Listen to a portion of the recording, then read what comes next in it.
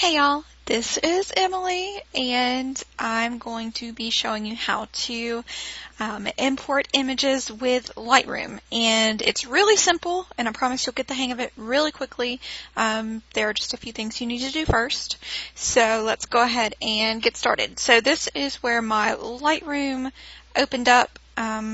Whenever I open the program, it's just some old pictures I've been going through and re-editing just for fun.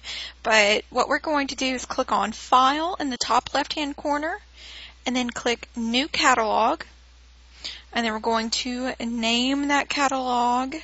And the pictures I'm going to be using today for this tutorial are going to be of my dog Augustus. Augustus tutorial files. Okay. And then this sometimes will pop up to ask you to back up your catalog file. So it'll just make sure your file's not going to be corrupted whenever you come back to it the next time. So I'll just go ahead and click back up. It shouldn't take that long at all. And then it'll restart with the new catalog that you created. And a catalog is essentially a folder or a collection. Okay, we're going to do that. Just tell that no, I need to turn that off. Okay, so in order to import a photo, we have to make sure we are in the library module. So you click on library and this pops up on the side, and all you have to do is click on import, and the import box will come up. I don't have that many photos that I'm going to be importing just because I just took a few just to show you the basics of Lightroom editing. Promise it's really easy. So we've got all of these photos and they've come up, and you can see they have the check mark. Now say I did not want to import this one, I would just uncheck mark it, and then if I have a group of them that I don't want to import, I can just click on one, hold down the Shift key, and click on the end of the group and click the check mark, and it'll have highlighted them all and unchecked them all. Now if, for instance, you want to uncheck them all just because there are only a handful that you need, you can click Uncheck All, or you can click Check All if you want to import all of them. So let's go ahead and do that. And if you want to, let me see here, file handling, you can make it ignore suspected duplicates. So if you create a copy in camera, like if your camera supports that, I think mine does, but I can't remember, you can make a copy of a photo while you're in the camera. And then once you bring it into Lightroom, it'll say, oh, this looks like it's a duplicate. Do you want to import it? And then you just click no, go on. And you can use this to make a second copy you can check this to make a second copy to a backup, which you can have pointed to an external hard drive, someplace on your computer, whatever you want. I currently don't do that. Upon import, all I do is just import them to my external hard drive, and then after that I will edit them and then delete the ones I don't want, and then save the JPEGs to a different external hard drive. So all my RAWs are on one and all my finished JPEGs are on another. And then you can add to a collection that already exists if you have collections, and we'll get to that later. Over here, you can rename your files. So if we click this, we can highlight this. So you can choose the template, and it'll say custom name XFY, and then you will go down and basically this is how they'll be renamed if you want to.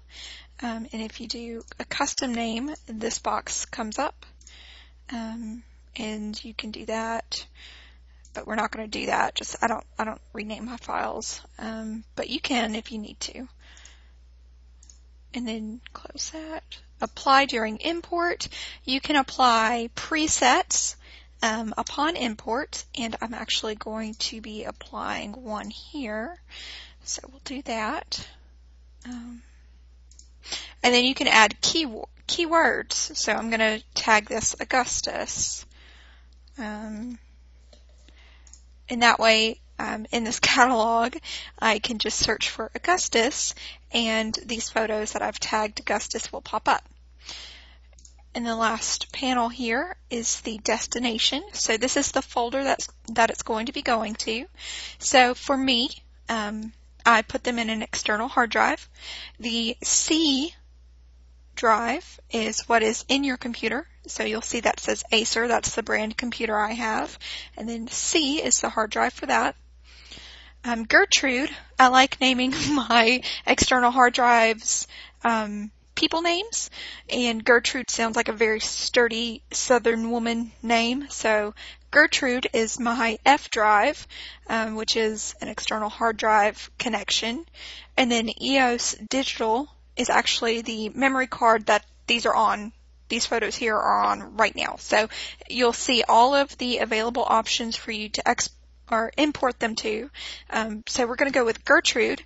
And since we've already named this Augustus tutorial files, we're going to go and find the Augustus tutorial files folder, since we did that when we created the collection. So let's see, Augustus, it'll be up here, Augustus tutorial files. And then you can also put these into subfolders like I said before. You can organize them by date. You could set up how you want the date to look. And then you can just, I like to organize into one folder, but you don't have to do that. If you're doing a wedding, you can organize by date and put each set, like you can select just certain ones and put them into a separate folder if you want, if you're that snazzy. With these, I'm not going to do that. So we're just going to click into one folder, Augustus tutorial files. And let's click import down here, and it will bring in all of those photos.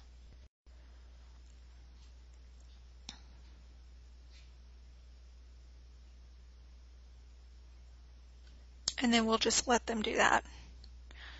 I think because I'm using the screen recording software that it is kind of slow and laggy. There we go. There's my boy. Look how cute he is. Oh, look how sweet. Okay, and there we go. So what you're seeing here is the JPEG preview from the camera.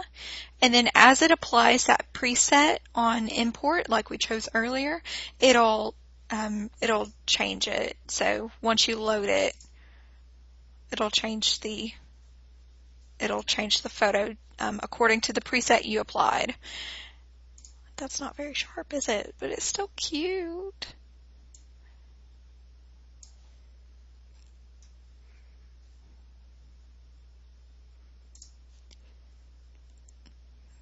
Okay, there you go. So that is importing photos into Lightroom. I hope that you learned something here. If you have any questions about importing, please leave it in the comments below this video. Thanks, guys.